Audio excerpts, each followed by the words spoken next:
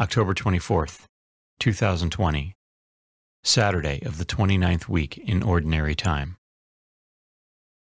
A reading from the letter of St. Paul to the Ephesians.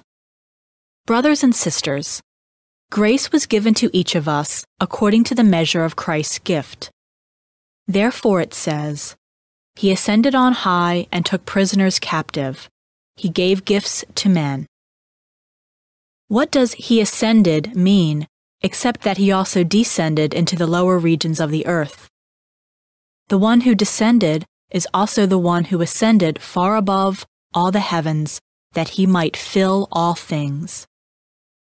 And He gave some as apostles, others as prophets, others as evangelists, others as pastors and teachers, to equip the holy ones for the work of ministry, for building up the body of Christ, until we all attain to the unity of faith and knowledge of the Son of God, to mature manhood, to the extent of the full stature of Christ, so that we may no longer be infants, tossed by waves and swept along by every wind of teaching arising from human trickery, from their cunning in the interests of deceitful scheming. Rather, living the truth in love, we should grow in every way into Him who is the head, Christ, from whom the whole body, joined and held together by every supporting ligament, with the proper functioning of each part, brings about the body's growth and builds itself up in love. The Word of the Lord. The responsorial psalm. The response is, Let us go rejoicing to the house of the Lord.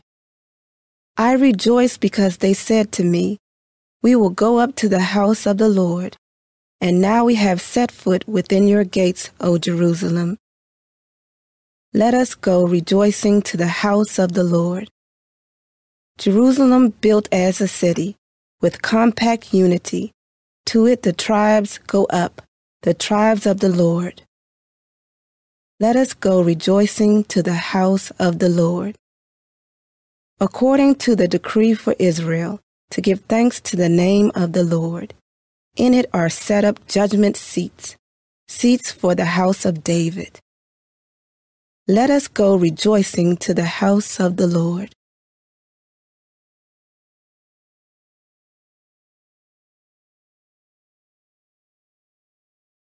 A reading from the Holy Gospel according to Luke.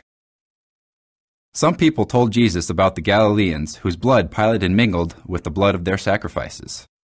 He said to them in reply, Do you think that because these Galileans suffered in this way, they were greater sinners than all other Galileans?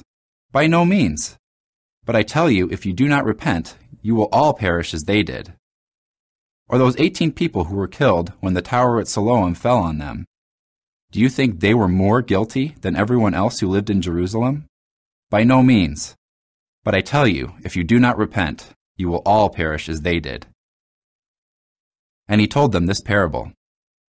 There once was a person who had a fig tree planted in his orchard, and when he came in search of fruit on it but found none, he said to the gardener, For 3 years now I have come in search of fruit on this fig tree, but have found none, so cut it down.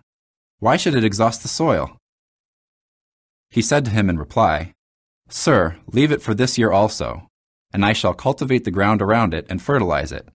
It may bear fruit in the future. If not, you can cut it down. The Gospel of the Lord.